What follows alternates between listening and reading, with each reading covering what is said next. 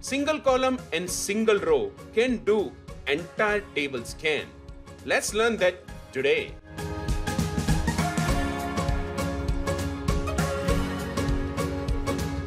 Hi there, this is Pinal Dave and welcome all of you to another episode of SQL in the 60 second.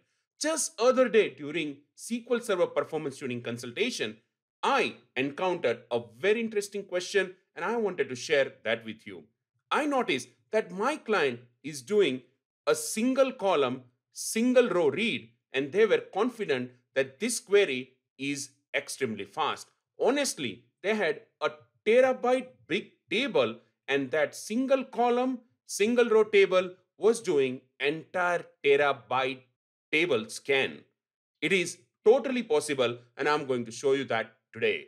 Let's go to SQL Server Management Studio. On the screen, I've simulated similar query with the help of sample database. You can download this sample database by following instruction in the description field. Well, now let's look at this query. Here it is. First thing I've enabled is set statistics IO, which is going to show us how much data it is going to read from database. Next, I have query over here, and the query says select column name from table and some condition. Let's execute this statement, and here we can see a single column and single row. When we look at execution plan, it also looks pretty innocent, but the real information is hidden over here under messages. Here we can clearly see that it is actually reading around 11,994 pages. Size of each page is around 8K. That means this is a lot of data it is reading.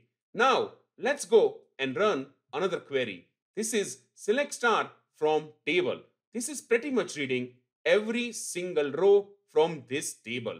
When we execute this query, it's going to take a little bit while because it is displaying around 70,500 plus rows. Now going to messages, it is very clear that it is reading only 11,400 pages. That means we are reading much lesser amount of the data when we are retrieving all the rows from the table, and we are reading more data when we are selecting only one column and one row from a table. Isn't this interesting? Now let's run both of these queries together. Upon execution of these queries, we can see result over here.